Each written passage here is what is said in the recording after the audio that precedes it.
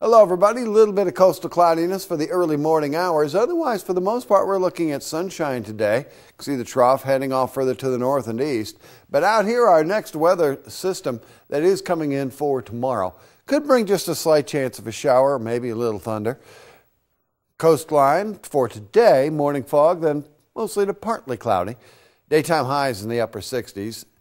Western interior valleys mostly sunny today. Daytime highs a little warmer, right around the 90-degree mark, a vast majority of the area. And east of the Cascades, mostly sunny. Daytime highs today, low to middle 80s.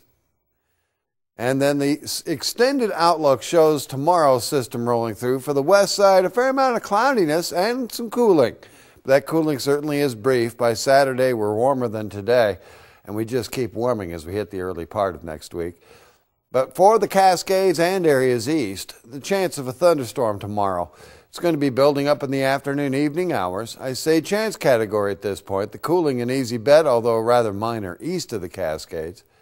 Northern California, we can see a few clouds coming in Thursday, then sunshine returns, and the heat becomes a bit supreme as we hit the weekend and early part of next week especially. And for the coastline, little offshore flow Saturday, Sunday could be the right direction for the Chetco effect, meaning warmer in Brookings Harbor.